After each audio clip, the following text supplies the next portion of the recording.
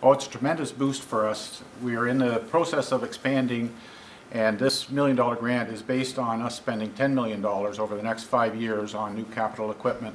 With this money, we'll also be hiring at least 33 new employees, and of course we'll have to train them, so that will help. This grant money will help us to buy more computers, software, and set up a training facility where they can actually be away from the noise and work of the shop and learn. We love people that have a little bit of technical background.